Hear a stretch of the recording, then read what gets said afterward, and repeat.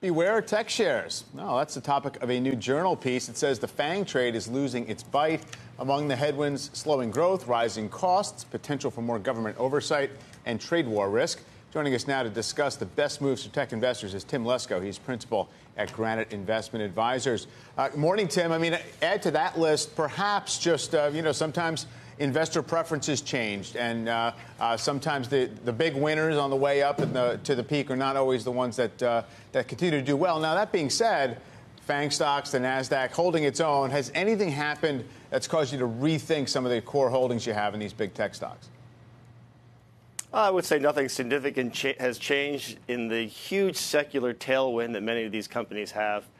I think you have to separate the fundamentals of companies, economic growth, from perhaps some areas where there's been overvaluation, and consumer sentiment or call it investor sentiment might change the valuation of a Netflix. But most of the FANG stocks and across broader tech, you have a move towards more and more online advertising. They're basically advertising in media companies, and they're very domestically focused. So as we watch this trade war go back and forth, really doesn't hurt those core technology companies. Certainly, the device makers and some of the more cyclical areas of tech, might be impacted.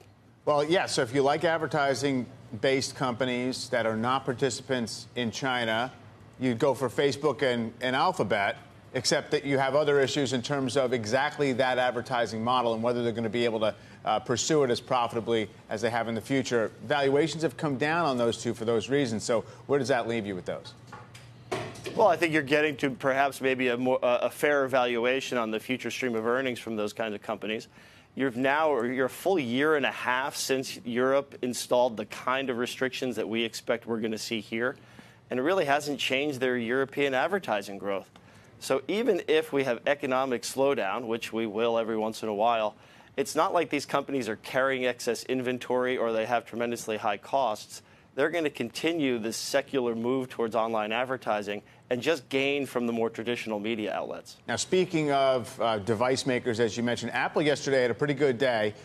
Street analysts basically saying that they're going to get actually a break on component costs that is an offset to potential tariff headwinds. And, it seems like the market kind of embraced that view, at least for a day. But the stock does remain, 10% below its record high. So what are you thinking in terms of Apple valuation-wise and then expectations for the next generation of iPhone?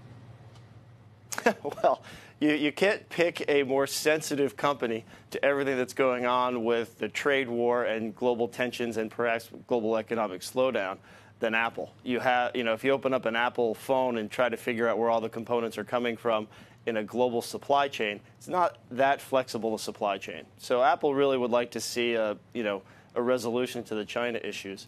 But it's been trading at a reasonable valuation. They have a ton of cash, and they have the kind of margins domestically and internationally that they can soak up some of the increase that they might see in tariffs.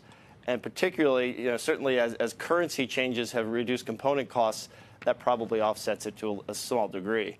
But Apple's got a very, very, very good supply chain management business. That's what Tim Cook did before he was CEO of Apple. So I don't think the world's really all that worried about Apple's ability to compete in whatever new world order we end up with. Yeah, it seems to be betting that Cook can figure it out. Tim, thanks a lot.